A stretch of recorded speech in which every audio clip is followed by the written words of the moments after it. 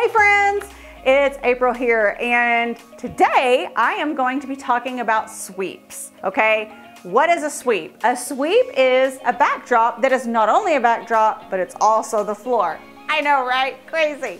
I am going to be showing you guys how I shoot them. I'm going to be showing you guys how to hang it on a backdrop stand, how to hang it on a wall, some tips and tricks with that. I'm also going to show you how I shoot it. Then I'm going to actually go into Photoshop and show you some tips and tricks that I have to edit sweeps in Photoshop. So I'm excited. Let's get started. All right. So this is a sweep that I photographed Landry on this morning. This is an 8 by 14 sweep. So you can see the size scale difference on the wall up here. So the previous backdrop that I shot her on was an 8 by 10. So it's 10 feet wide by 8 feet tall. So you can see the size difference in the sweep. I have it hung just a little bit lower because Landry is 3, and so if she was older, I would have hung it a little bit taller because she's shorter, and so I can do it without getting my ladder out. So this sweep is an 8 foot, so the width is 8 foot by 14 feet long. So when we say sweep, what we mean is that the backdrop goes on the wall or backdrop stand, and then it sweeps down onto the floor. So when you shoot it, this backdrop is a floor and a backdrop all in one, which is super awesome, especially if you don't have a lot of floors. I only have actually 2 matte floors, and then I use my studio floor. So I only really shoot with 3 different floors. I have my studio floor, which I consider a medium tone. I have Heirloom Calm, which I consider my light, and then Archer, which I consider my dark. So I like to keep it simple. Then I have other fleece drops that I will put on top of my matte floors. So the way so even if it's on a backdrop, it doesn't matter. Backdrop, stand, or the wall. I hang mine on the wall, but if it was on a backdrop stand, it's gonna look the same as it does here. It's just gonna be against the wall or away from the wall. So what I do is I stretch it out. I put my rubber backed mat. So it basically is a mat that has rubber on the back, as you can see. It's kind of like a, almost like a fleece kind of material. And so I stretch it out on here, and then I tape it down. And what I tape it down with is external painter's tape. Now, this is, for example, my tape where I show them where to stand. You do not want to keep this tape on there. You can see I've had this on there for a few hours, and you don't want to keep that tape on there because it will mess up your material. So the way I keep mine down, and now this is wrinkled because I don't have it completely taped down, but if I had it all taped down, it wouldn't be wrinkled like this at all. So I stretch it and tape it at least 3 pieces right here, 3 right here, and 3 on the other side. The reason I use tape, some people might use, you know, clamps or whatever. I don't want my kids stepping on my clamps and hurting their toes. I don't want the littles, it being a choking hazard. I don't want anyone tripping over it. When little kids are right here and there's something in the floor, for some reason they're automatically drawn to it. And I don't want that to happen. So I use tape. I even let the kids help me with the tape. I also, so when I remove this piece of tape, I'm just gonna go ahead and remove it.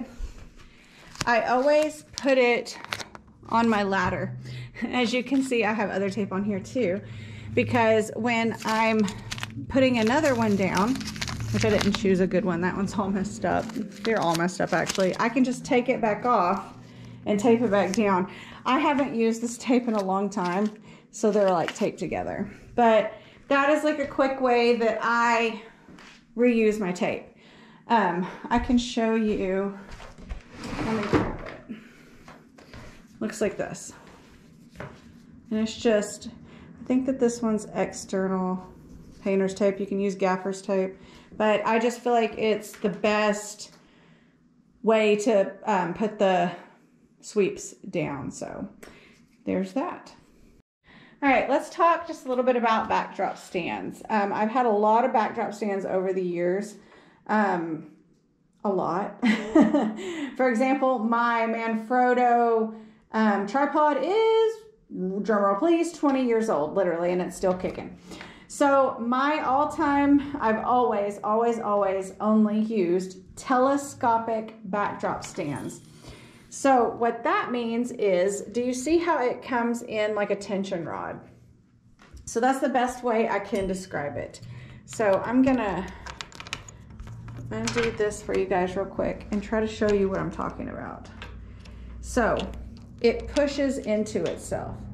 So to make it longer, I can just pull this out.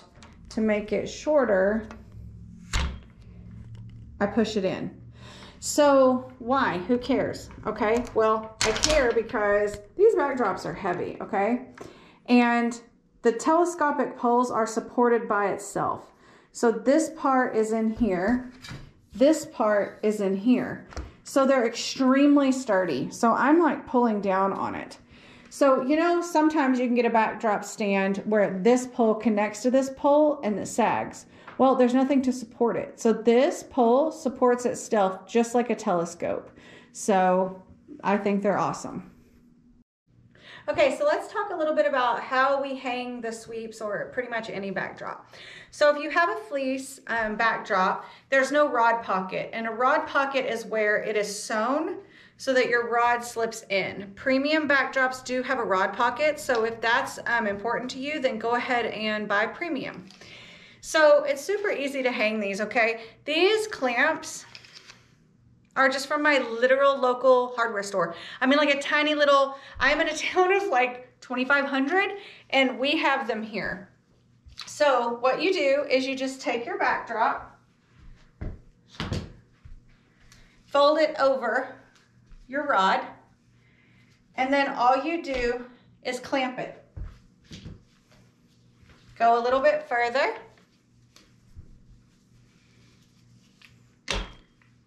Clamp it. And then you continue on down the line, making it tight, okay? I would say at least 6 clamps for the top. These are like a medium size. I can post a link below. So I'm gonna go ahead and clamp that.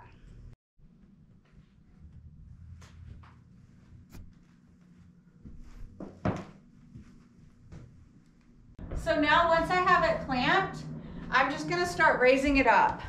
If you have an assistant, that's awesome, good for you. I'm jealous, I don't. Sometimes I can have mom and dad help me. But the reason I hang mine and then go up, after I trip on it, quit tripping, April,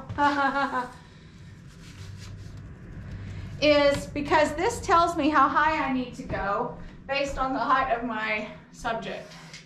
So if it's a little kid, you can see there's still some flowers on the ground, so I'm gonna go ahead and go up a little bit more. Actually, you can't see that, can you? I lied. So I'm gonna go up a little bit more.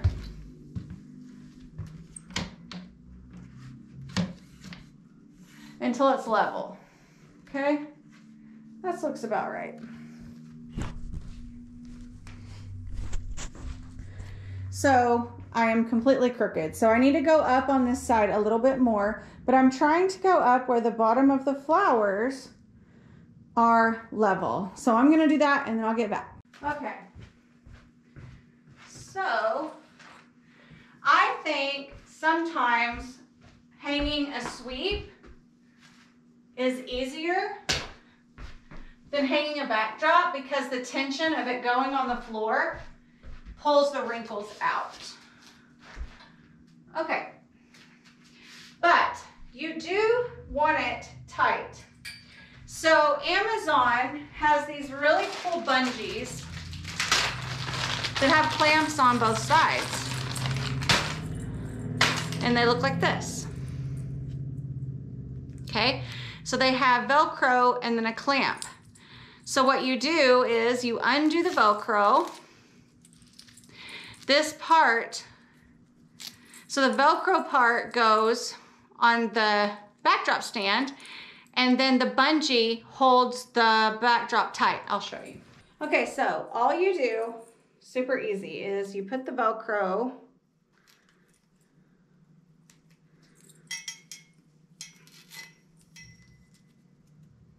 around the backdrop stand, like so. Then you clamp the side of your back. Now this one just happens to be the right distance away. If it's not, all you do is either release the bungee or pull the bungee tight. Okay, so then you're gonna go on the other side and do the same thing. Okay, so this side is a little bit closer to the backdrop stand. As you can see, sometimes these get tangled up. So you release this. I try to make it kind of like equal distance to the other one. And what I'm gonna do is pull it tight. Now, this one, you can always go like this and like fold it in and clamp it, and it holds it tight. And this is important. Sorry, what I was saying was this is important, especially if you have a fan going, so that it's not blowing your sweep. So as you can see with these side clamps, it's very tight, like very tight. And so then what you would do is put another clamp. Do you see the wrinkles? I'm gonna show you. I'm gonna do this clamp, hold on. So you can see the difference in, I have it clamped now, whereas when I let go of it, you can see those wrinkles right there, okay? But whenever it's clamped, it pulls it tight and gets rid of those wrinkles. Now, so I'm not gonna clamp it. Let's pretend like it's still clamped. And then what you do is tape it down. Hold on, I'll go ahead and, can you see it?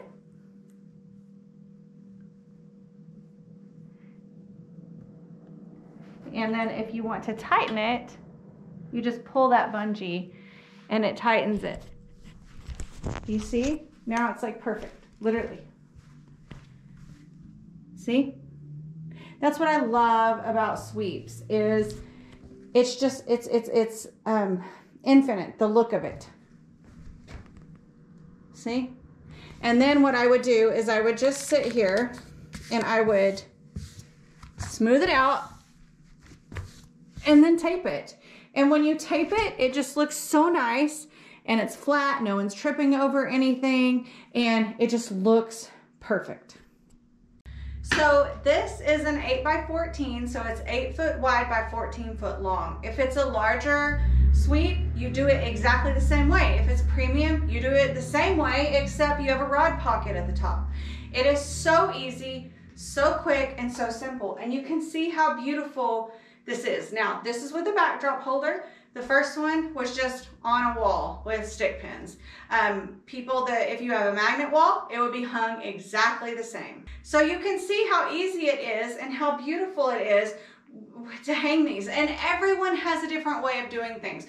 So this is just me showing you guys how I do it. You're gonna take it, you're gonna buy your sweeps, and you're gonna figure out your own way, which is awesome. That's what I love most about photography, as a matter of fact.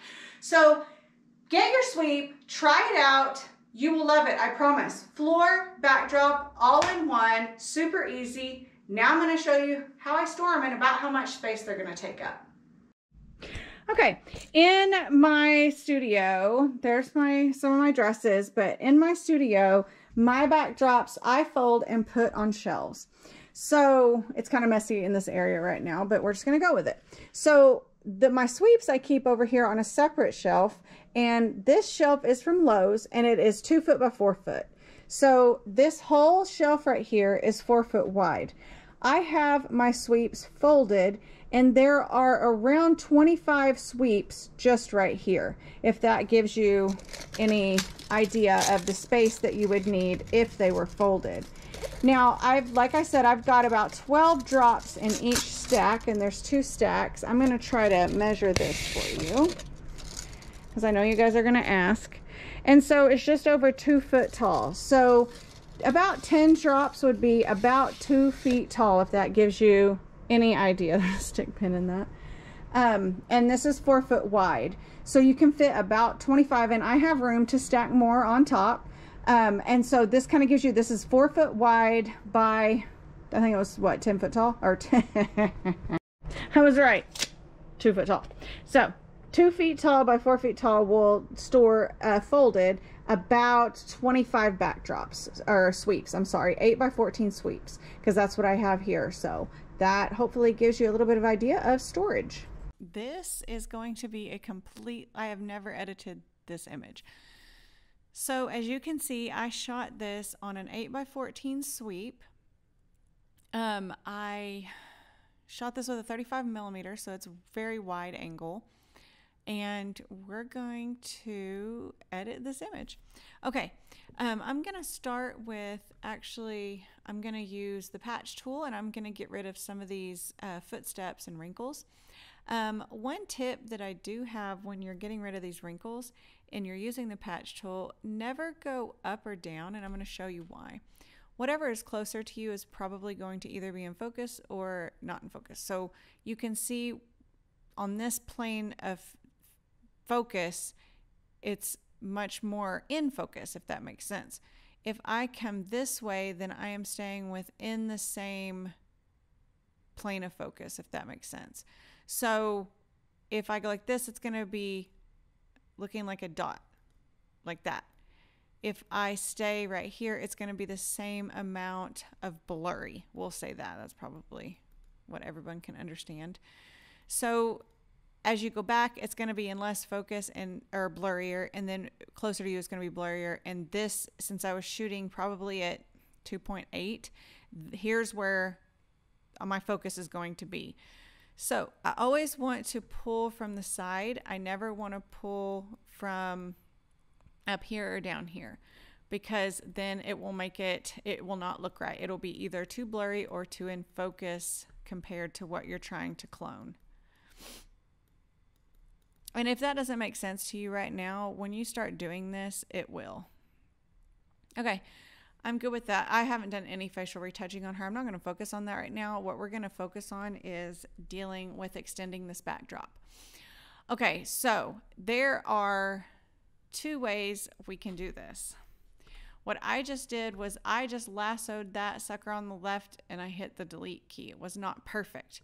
As you can see, that is not bad.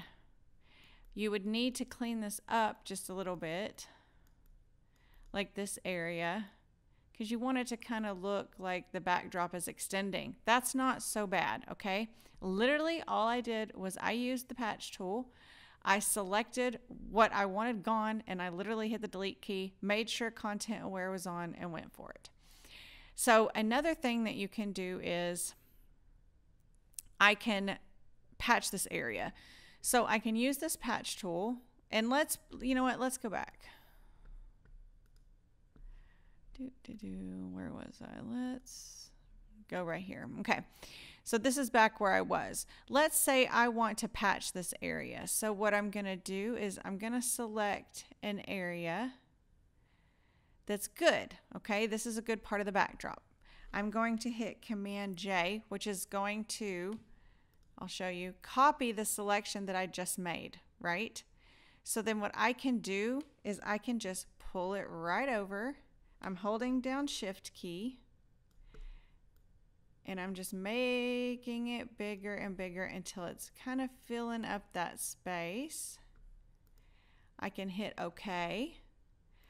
I can make a layer mask, which means in this area I'm going to be able to take away or add to the selection. So I'm going to take away, so I want the color of my brush to be black instead of white. So I want to make sure that my brush is black over here, and then I'm just going to remove that until it looks right. Then I'm going to flip it over and come in with that. I'm cool with that because I see this line here, but it's okay because I'm going to flatten my image. I'm going to use the patch tool. I'm going to go around that flower, and I'm going to drag it over. And I like that. Like, that's fine. Let's say I liked that. I'm good with that. And I need it to be over here. So what I'm going to do is I'm going to choose the rectangular marquee tool. I'm going to select the area over here. I'm going to hit Command J, which puts it on another layer and copies it. I'm going to go to Edit. I'm going to go to Transform, and I'm going to go down here to Flip Horizontal. So what that did was it took that selection and it flipped it so that it would be the opposite. Okay, sometimes when people do this, it's awesome, right? It looks good, But you forget that over here was a little bit darker, see?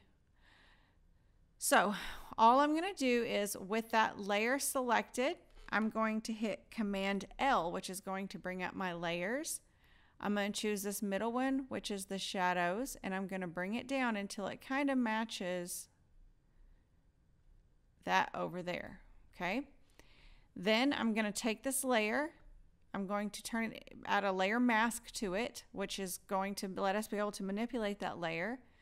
I'm going to choose a brush that is the opposite shade of that, which is black, because I want to take away. So the way I remember things is the bigger the brush, the softer it is. So you want to start off kind of softer. I'm going to turn mine to the other color because I'm going to add back to it. And I am actually making my brush larger and smaller with the bracket keys. Now, as you can see, it's a little bit lighter. That's okay. I can go over here, all right, to my layer. I can hit Command L again. You can move this if you need to see. And I can make it a little bit darker until it looks about right. I'm going to come back over here and I'm going to mess with this a little bit. This right in here. So here's where the layers meet, and I'm gonna kind of brush that in. The plus is that this backdrop is beautiful and multi-dimensional, and I love that about it. And then I'm just gonna go back and forth. I'm getting nitpicky right now, and I need to quit because I'm just really trying to show you guys how to do this. And I don't hate that. See? You could even show you like that. See? So there are some places right in here that I'm going to fix. So I'm going to go ahead and flatten that. I'm going to take my patch tool. And this